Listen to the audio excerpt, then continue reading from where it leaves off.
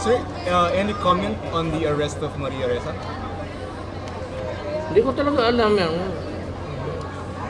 Not for today. I have to go home. Sa labas po ako the whole day. Some are regarding her arrest, sir. Bakit siya na-aresto? Sir, for the cyber libel, Sino nag-file? William Keng, sir. Negosyante po, William Keng, nag-file, and then the resolution of the DOJ was released February 4, filed in court. Tapos naglabas ng decision yung court for the warrant February 12. And then yesterday, nag-execute ng warrant of arrest. Well, you know, once a case is filed in court, unless it is one of the offenses that can only be what you would call released through recognizance on your own, which are really very few. Once the rule is once the case is filed in court, talagang ano yan, yung lalabas ang warrant. Sir, they're saying it's an attack. Pero kung sabihin mo na what can you say? I cannot say anything. I have yet to read. May nagsabi sa stage kanina, but same answer. I cannot give you an opinion or say anything. Because they're saying, and some of international journalist organizations are saying this is an attack on the media. Blaming the administration for it. Tosos Mario said. Far from it, actually, I do not really o babae pati bata. Wala. Hindi ko kilala yan si Deng, frankly.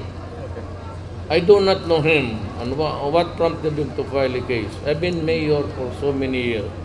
I've been the subject of all kinds of attack, personal and whatever, silly and everything. And even coming in Nograles, just filed 3 cases against me. All reached the Supreme Court. I was acquitted on procedural and substantive. Yan Duterte versus Sandigan, that's a leading case. Kasi dinbanda ako ng Sandigan, so I went to the Supreme Court on certiorari. I was acquitted. Yung isa, about the teachers program na binigyan ko ng added French benefits. Dinamanda rin niya ako. This is the Supreme Court. So, what's wrong in giving money and goods to teachers? Sir, it's always allowed. Going back to Rappler now, to those who are saying that this is an attack on the press freedom, on the media, and this is going to have a chilling effect, what's your response to that, sir? Tayo, matagal naman. ABCBN. Magpahal ba ako sa inyo? But you are threatening to block their franchise. Yes, of course. But not because of that. But because of the money na tinanggap ng ABS na hindi naman kami sinabihan na yung pinagbayaran namin ng political advertisement time. Hindi lang man natuloy. At kung hindi ko sila inatake, hindi naman isauli yung pera. You cannot operate a network like that. And it's not only me. Sis Escudero, ako, marami yan.